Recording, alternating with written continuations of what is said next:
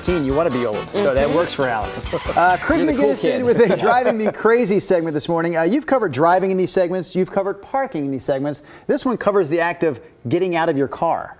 Yes. Really? And it's okay, so check this out. So viewer Teresa Martin says, people not checking their left-hand mirror before getting out of their car twice on Hawthorne yesterday.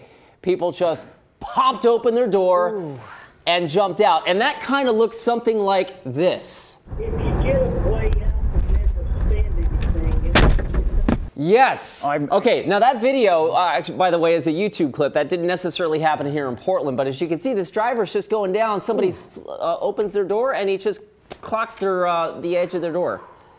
You almost missed it. I'm like looking very intently because I almost missed it. That car was going pretty fast. Yeah, it probably was, and but he was looking like he was staying with the flow of traffic. But the deal is, okay, so if you're getting out of your car, guess what? You're the one responsible for getting into the flow of traffic because they have the right of way. Yeah. I've had friends riding bikes with that happen too, and they just get like knocked right off. You've got to pay attention out there. Yeah. So yeah, hey, I'd like to know what drives you crazy. Obviously, that drives a bunch of us crazy.